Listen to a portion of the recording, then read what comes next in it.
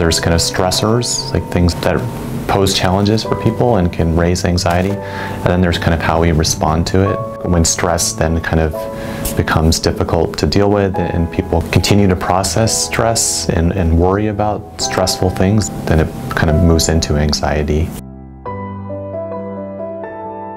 I have a lot of older siblings, and so I felt a lot of pressure to do as well as they did in school. Mainly procrastination.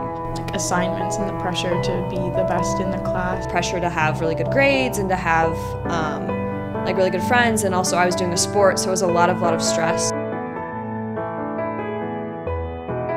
I just felt like I needed to get through it. I just generally ignored the stress. I usually ignore it. I pretend that I'm not stressed. Most of the time I would just kind of persevere through it.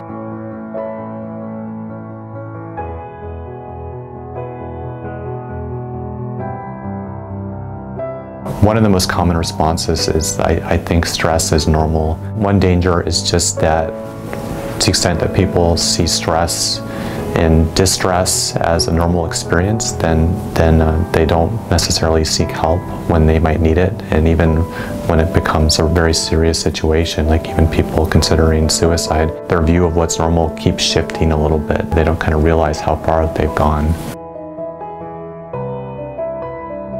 Their heart rate is up, signs of being nervous, anxious, kind of looking around a lot, fidgety, difficulty concentrating, difficulty sleeping, difficulty eating, change or even sleeping a lot more than usual. So basically changes in usual patterns with respect to basic things. Little stress here and there, that's normal. That's something that we need to grow and learn. But kind of a constant state of distress and a constant feeling of stress is really where the harmful, unhealthy part comes in. Things like physical activity and getting enough sleep, simple things, eating kind of regular healthy meals, talking, engaging socially with supportive other people in our network, our family, our friends, people that kind of make us feel good when we're around them and we enjoy being around. They can offer some support.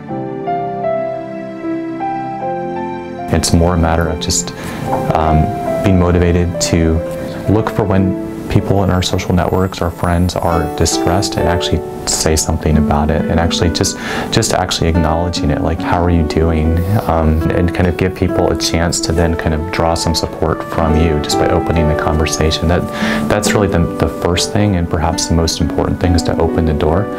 But then beyond that, certainly when a friend or somebody we know is really struggling, to encourage them to seek help if we think that that's what they're going to need beyond just talking.